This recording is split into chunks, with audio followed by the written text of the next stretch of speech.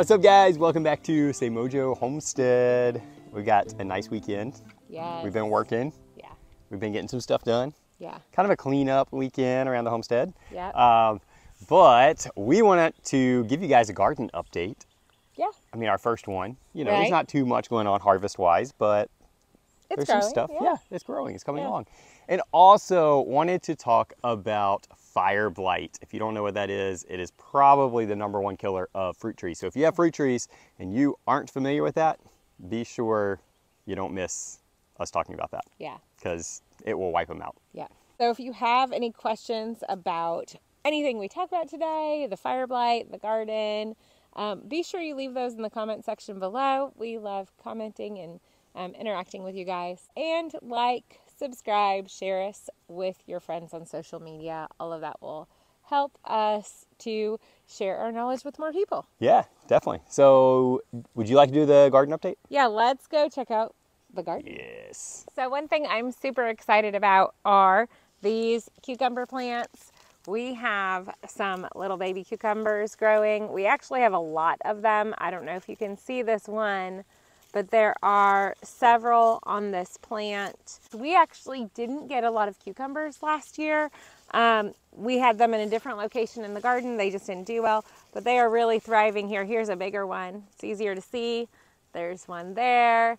They're just really doing well. And we eat a lot of pickles and relish.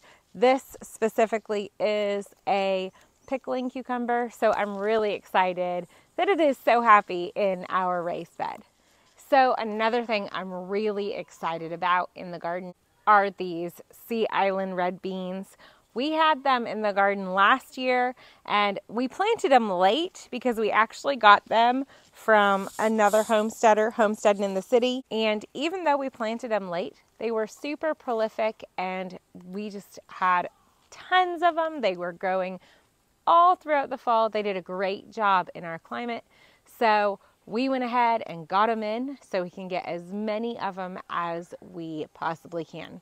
They are a dried bean, so you let them dry on the plant and then you take them off and they can store through the winter. Our main garden space this weekend, what we really want to do is kind of take an assessment of what's doing well and how many of each plant we have and go ahead and beef up our garden. We planted some from seed. Some of those aren't doing as well. Our squash, not all of our squash are doing as well as we would like. So we want to plant some more of those. I also am a big fan of succession planting. I want to go ahead and plant and then in 4 to 6 weeks later, plant some more so we can get harvest all through this growing season in the fall. We do have some of our leafy greens in here still. This is probably going to be the last week for us to have them in here before they start bolting, but I'm definitely enjoying them while I can. Once those come out, we'll have more space also to add some more squash, tomatoes, probably some beans, and maybe even some more peppers. So for those of you who saw the video of Joe planting peanuts, his peanuts are doing so well. I'm so proud of him. They look great and they're growing really well. And our tomatoes that we planted from seed are doing really well as well. One thing I did want to share with you guys is this volunteer plant that we have over here. We think it possibly is a pumpkin because it's vining so much. And you can tell by the clusters of blooms, it's not your typical summer squash, but it is doing so well. It just popped up. And we left it because why not? It's in the garden anyway. And it is just thriving right now. I can't wait to see what it produces this summer. Next, let's go to the orchard and see what Jeremy is doing about the fire blight. All right, guys, let's talk a little bit about fire blight and what it is.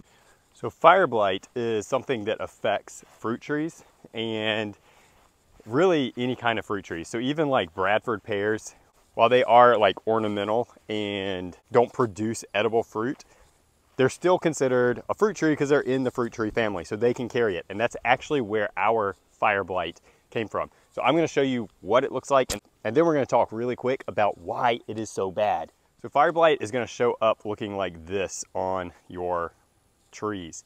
So when your tree looks healthy, and you have all of a sudden dead tips like these guys, that is the sign that you've got fire blight. Now, unfortunately, there's nothing that you can do that's going to completely cure this thing. Our only hope at this point is to cut off all of these infected areas and then stay on top of treating at the right time of year next year to help prevent it. So, treatment. What you got to do is spray with a liquid copper, like a copper fungicide type thing. Or there's some other things, but we try to do things as organically as possible, and that copper is considered an organic treatment. So you gotta spray when new growth is coming out and those flowers are starting to open, because bees are the #1 spreader of this horrible disease. So what they do is take pollen from one affected tree and bring it to another one, and that in turn affects that tree. Also, that new growth is sensitive to it as well, but more so the flowers. So when those flowers start emerging, you want to start treating. Now, you do want to do this early morning before the sun starts hitting it, because copper is like an oil, so which means if you do it when the sun's hitting it, it will completely burn up those flowers. Also, you want to try to get it on there before the bees are present. Now, once that dries, it's not going to affect the bees. It's fine, which is one of the reasons why we like using it, because it is safe for the pollinators as long as it's applied at the right time. So right now, I'm going to go through and cut off all these dead tips and try to get it out of the trees. So another important note is you really don't want to do chop and drop, meaning cut and just let the limbs fall on the ground and leave them there, because if it's infected, it keeps it in the area. So we're going to dispose of all of these tips that we cut off. All right, so when you're doing this, you're wanting to go farther back than just that infected area. So you don't want to just cut like right here. Even though there's new growth coming out here, I'm going way back here to make sure that we are going far enough back to hopefully get all this stuff out. Now, I just talked about not wanting to chop and drop, and I am dropping them, but I'm going to go back and pick them up. So the big thing is don't leave them on the ground. Now, this is just a disease that is going to affect the tree. So if you wanted to, you could feed these to the livestock if they're going to eat them. It's not going to really do anything to them. You just, again, want to make sure that you are getting them far enough away from your orchard to where it's not going to affect future growth.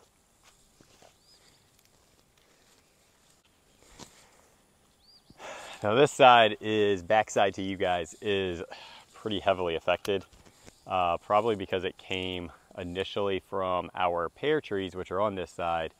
And unfortunately with this, you cannot really do selective pruning. So you've got to just basically cut what's dead and get it out and not worry about the shape. Now where I am going back, I am looking at the buds and making sure that I'm cutting above a bud that's going to grow in the right direction that I want it to go, which we talk more about that in our pruning video, which I will link right here, right now.